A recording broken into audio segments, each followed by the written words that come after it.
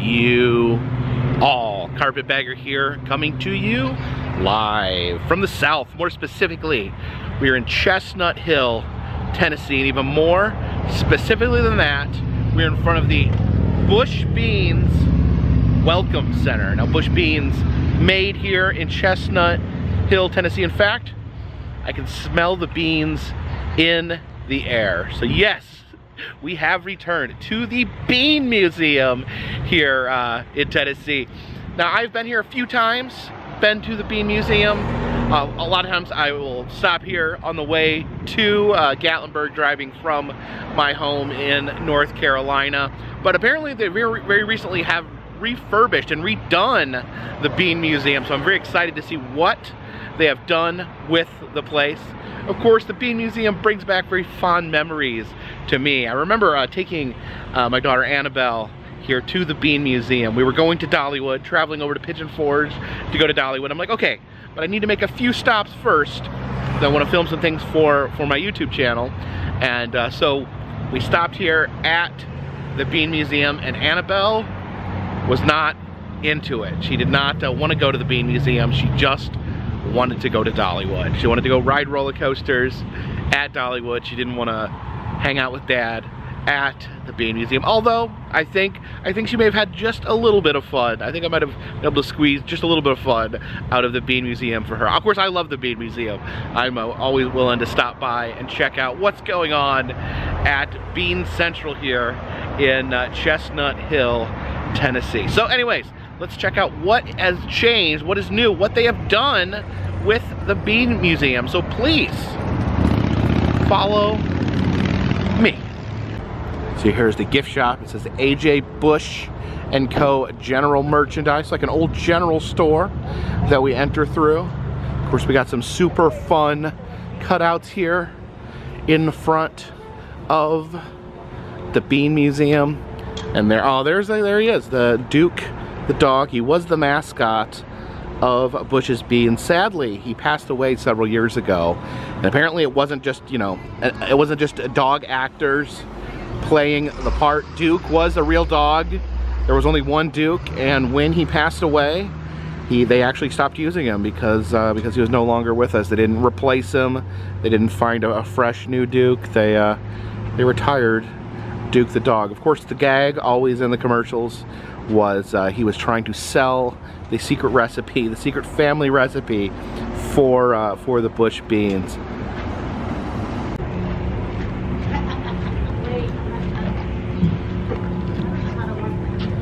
We miss you, buddy. Hey,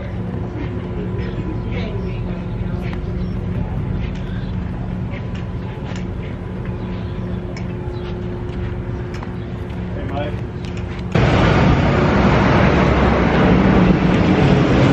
Also have this photo up here. I guess I'm a Bush Beans employee, hanging out with Duke. I have a can. I wish he has a can of beans there. I don't have a can of beans to pose with. As I mentioned, you can smell the beans in the air. There is the bean factory just right across the street here. There's that giant can of beans back there. Makes me wonder if it's full of beans. To enter, I guess we walk around to the back side of the general store.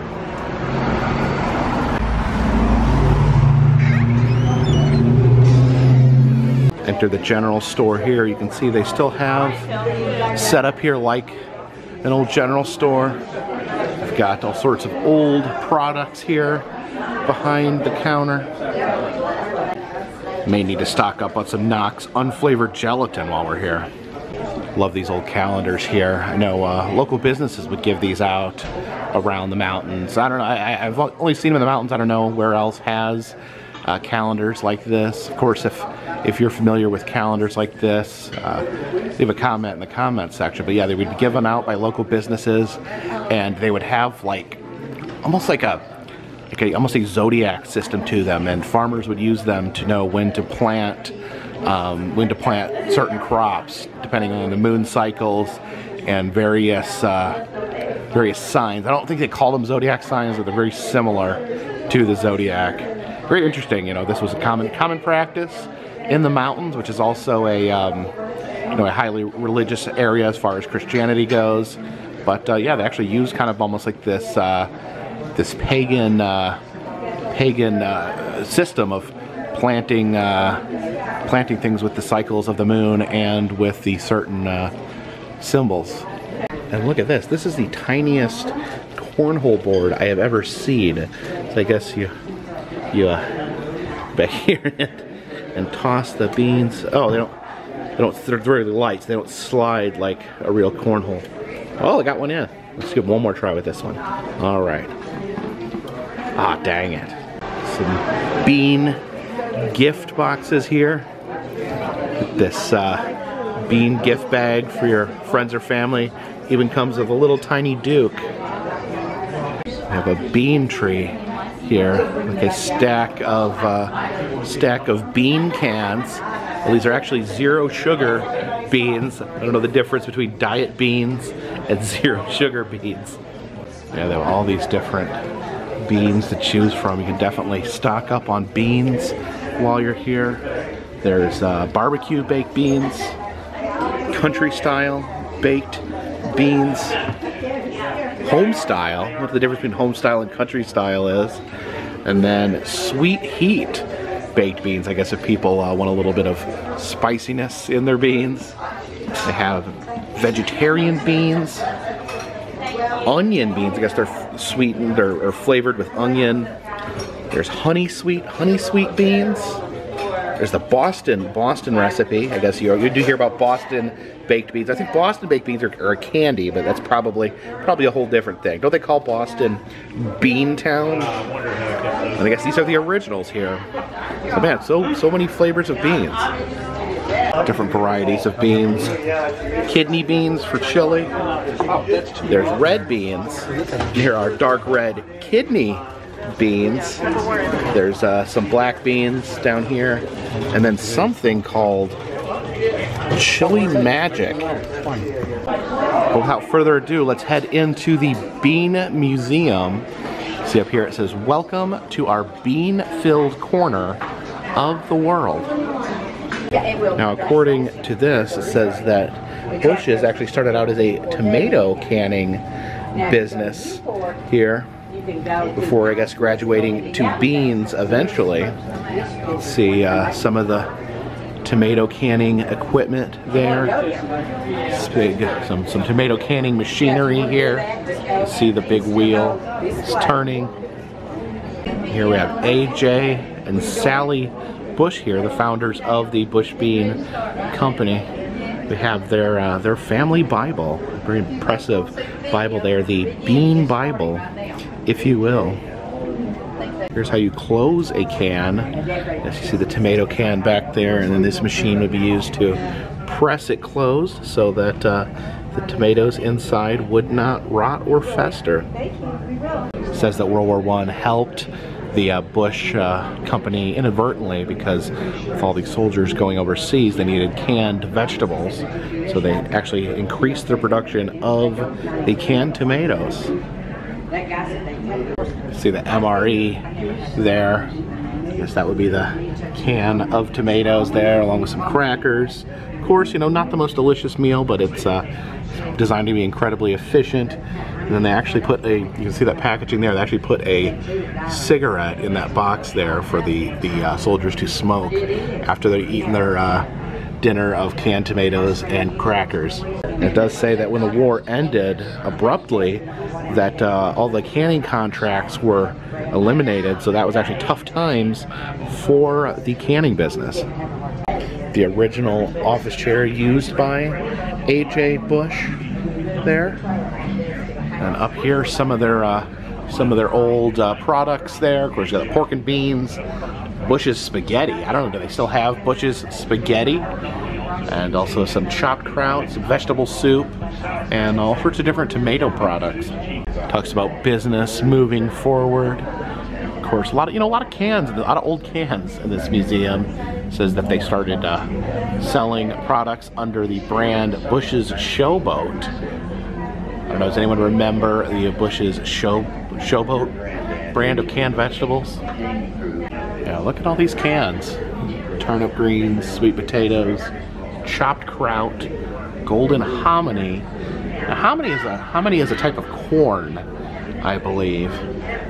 See the vintage kitchen here, old stove, and of course more cans, more old cans. They took all the beans and put them in a bean museum, and they charged the people $1.50 just to see them. See an exhibit on can openers through the years. As there's two different styles, the level style and the center punch style. I've not seen, well, I'm not sure exactly how these work. I guess you like jam the knifey part, the pointy part into the side of the can, and then these have different, I guess like a spike that punches in to the center. You could probably give me any one of these and I could probably not get a can open with just notice this one here. It's the bull's head. There's a little bull on the end of it. Oh, and then the back is a bull's tail. It says here, roll that beautiful bean footage, just heading into the world of their iconic television commercials. Oh, look at this. It's a hidden bean here. This bench actually shaped like a bean. They have some of the classic bean commercials here running on these televisions. The secret's right here. Bush family recipe. No one outside the family knows this recipe, and I can guarantee you, you'll stay there. And here is the secret family recipe right here. Behind this plexiglass. I don't know. Maybe I could like punch through that plexiglass and steal the secret family recipe and make my own Carpetbagger brand beads. I think that's funny. Different scenes from the commercials. There we see a pig prop used in one of the commercials, a flying pig used in one of the bean commercials. Of course, one of the classic attractions here at the Bush Beans Museum is the scale, where you can find out your weight in beans. So you step on here, it takes your weight, calculates that weight into the weight of beans. So just gotta step on the scale here, and I weigh 204,800 beans. Doesn't even tell me what type of beans those are. I don't know. Can anyone do the conversion there? What is my weight in human pounds? You can see a backpack weighs 7,000 beans. A soccer ball weighs 825 beans. A bicycle, 24,700 beans. And Duke weighs 53,600 beans. It says, at Bush's, we believe in the bean. And by the way, if there comes a point in this video where I've said the word bean too many times, just leave a comment in the comments section. We have some bean games here. It says, do you know beans? Let's see, we got to answer these questions. How many beans do people eat? 12 billion. 23 pounds of canned beans per year. Oh, that's how much an average person eats, 23 pounds. I was just thinking, how many beans do people eat in general? What is a bean exactly? Well, that's a very existential question. The bean is actually an edible seed. So, are beans the same thing as like a sunflower seed? That's kind of interesting to think about. What makes beans so special? I'm going to say their delicious flavor. In addition to being tasty and versatile, a whole lot of goodness in every seed. Beans are a very good source of fiber, protein, vitamins, and complex carbohydrates. So we can spin these, to make hybrid beans. Make a bean that's composed of every other type of bean on Earth. There we go. It's a super hybridized bean there. Bean tic-tac-toe. Unfortunately, I'm here by myself, so can't play tic-tac-toe by yourself. Journey of the bean. How long does it take for beans to grow? 3 months. 100 days. I was close. when was the first bean grown? That was probably 20,000 years ago. 7,000 BC. That's a little bit off. So they were growing beans 7,000 years before Jesus. Here is the bean map. Here shows where all different type of beans come from. Texas, they grow black-eyed peas. Missouri and Arkansas, they grow purple hull and Crowder beans. Looks like in the South they don't really grow any sort of beans. And instead, I grew up in Indiana. It does not notate it as growing any kind of bean. Although I know they grew soybeans there. I don't know if Bush sells soybeans, but yeah, look, the entire Northeast and the South do not grow any type of beans. They do grow kidney beans in Wisconsin, the state I was born in. And oh, look at that, in Minnesota they grow like 6 different types of bean. So where does Bush get their beans? They're not grown here in Tennessee, apparently. Bush's beans come from 11 different states and Canada, the highlighted areas in the map. Okay, so this doesn't necessarily mean that no beans at all are grown in these states. These are just not where Bush's gets their beans. But they look like they get their beans from all over the country. Where are the bean hot spots? North Dakota, Minnesota. 69% of the dried beans grown in the U.S. come from 4 states: North Dakota, Michigan, Nebraska, and Minnesota. So it shows here how Bush reclaims water. It says we use water from natural springs and wells on our property. So I guess we turn the wheel here to get that moving.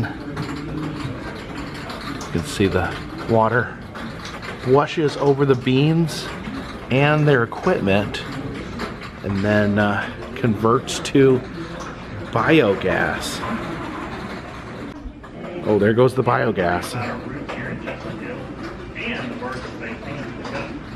Over here we have the giant bean can there, and I'm kind of disappointed because you could walk through this bean. It was like a tunnel of beans, but they've just closed it off now, so no more going through the giant bean can.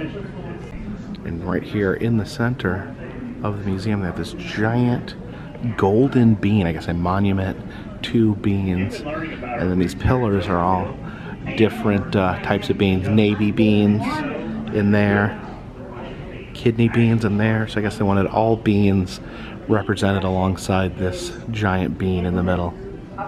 It says, welcome to that beautiful bean aisle. It's a virtual aisle of beans here. I guess we can click on the different beans here. There's black-eyed peas with bacon there. Oh, okay, so says there's information on the beans. Says scan to discover what makes these beans so beautiful. I guess you tap on it, and then you can use the QR code to learn more about the beans. Oh, look, there's Duke just poked out there. Sometimes we touch Duke. Oh, what's happened? Beautiful. Where's Duke? Okay, so we gotta try to find Duke. Where's Duke? Is he on the roller coaster? Is he on the Ferris wheel? Oh yeah, I see the Ferris wheel there. The cars are different, are beans. Also on the carousel, they have bean cans that you can ride. Oh, there's Duke. There's Duke. Found him. Yay, you found Duke. Congratulations. We exit through here. It used to have that flying pig would circle the ceiling right here, be hanging from the ceiling. And then they used to have the secret recipe behind lasers right here in the corner. And then we exit back through the gift shop. It's a Duke Christmas ornament, and then a bean koozie. You put this on your beer, and then people think that you're drinking beans instead of drinking beer. You'll trick everyone. And they do sell these decorative cans. These actually do not have any beans in them. They are just for decoration. Yeah, it's their light. So it's at $2.50 for an empty vintage can of beans. So just for reference, it's about the same price to buy a modern can full of beans as it is to buy an empty can of vintage beans. There's a Bush Beans blanket there draped over Duke's head. So I guess the blanket, yeah, it's like a bean can. You can just like slather it on yourself and pretend like you're just laying in a pile of beans. Some Bush's t-shirts here, and actually you can buy a t-shirt in a can of beans. There's no, yeah, it says no beans included right there. There's a, get someone a can of beans for Christmas. They're like, why'd you give me a can of beans for Christmas? And they open it up, and then they have a shirt inside. But then they're, at that point, they're like, well, man, I was actually just hungry for beans, and now I just have a t-shirt, and now I gotta go hungry.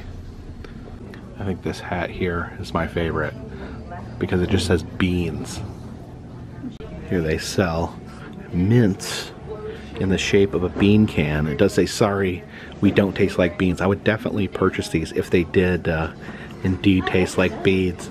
Also, they have some crock gibbets with the bean logos on it, and a lapel pin. I don't know, do I need a Bush's bean pin for my hat? Saying the word beans so many times has made me hungry, so I figure we'll stop here at the Bush's Best Family Cafe. It's actually attached to the museum. They have their own restaurant, and hopefully they serve beans, because I'm in the mood for beans.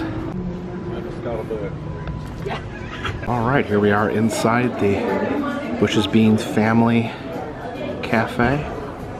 They brought out a sample of the bean of the day. This is a 0 sugar added baked bean.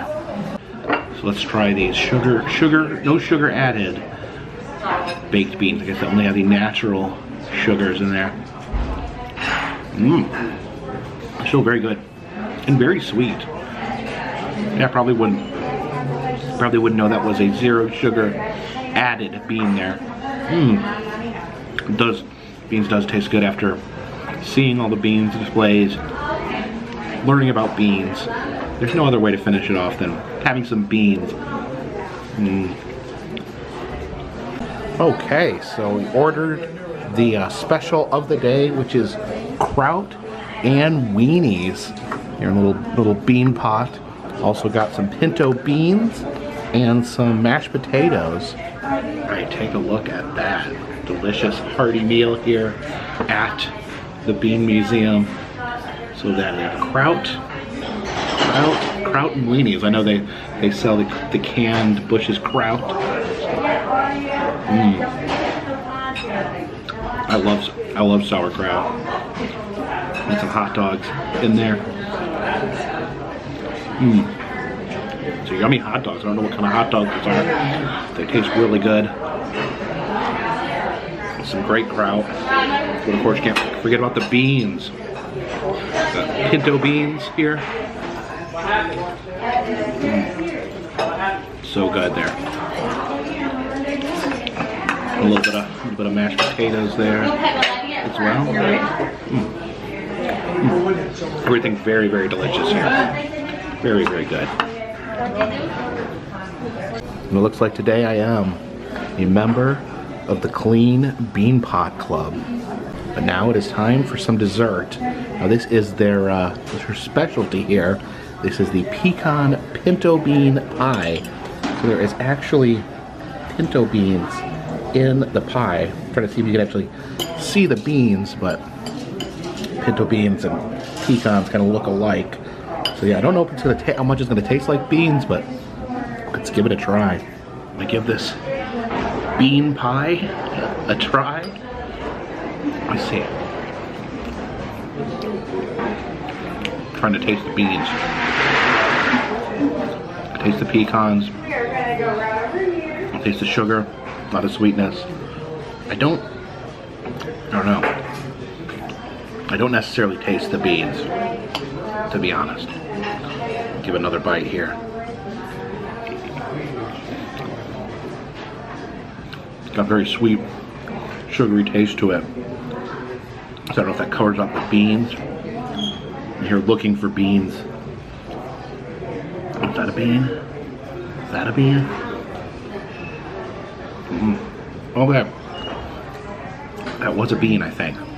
I think the beans, they do give it a little bit of a different consistency, kind of a starchy, beany consistency there.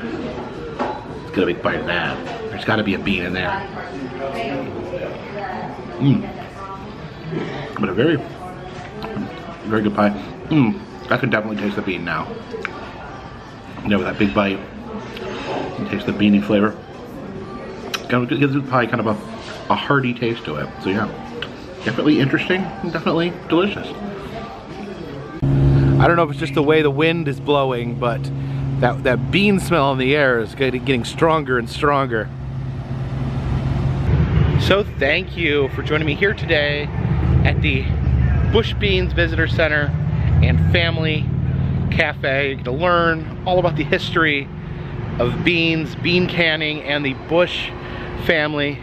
And then after that, after watching all the beans, after seeing all the bean exhibits, you get to eat some beans of our own, both in normal bean form and as well as some bean pie.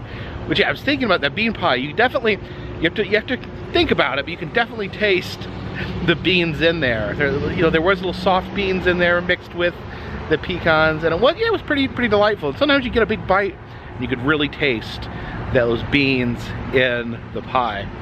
And yeah, you could, I don't know, it kind of adds to the atmosphere. Like I said, you could smell the beans from the bean factory across the way. So thank you guys for watching. This is kind of a nostalgic place for me. It just reminds me of when Annabelle was little, when she didn't want to stop at roadside museums. She just wanted to go to Dollywood and ride the roller coasters. And now she is headed off to college, and it all makes me very sad. I'm sorry. I don't mean to get emotional here at the Bean Museum. But thank you guys for coming with me. If you like these videos, please subscribe. I travel around the country from roadside attractions, amusement parks, museums, haunted houses, and other fun stuff. If you'd like to help support the channel, consider donating to Patreon. $3 or more will get you a postcard once a month from me to you. We also have some brand new enamel pins in the Etsy shop. We have the Carpetbagger monster faced pins. You can buy either of the pins individually. We have Mothman, Sasquatch, the Hodag, and a flying monkey. Or you can get them all 4 together for a discounted price. Also still doing cameos, doing personalized birthdays, birthday messages, anniversary message, or just for fun messages. Again, all that information is in the description of that video. And all that helps keep this train on the track, this boat in the water, and this dirigible in the air. Until next time, my friends, this one's in the bag.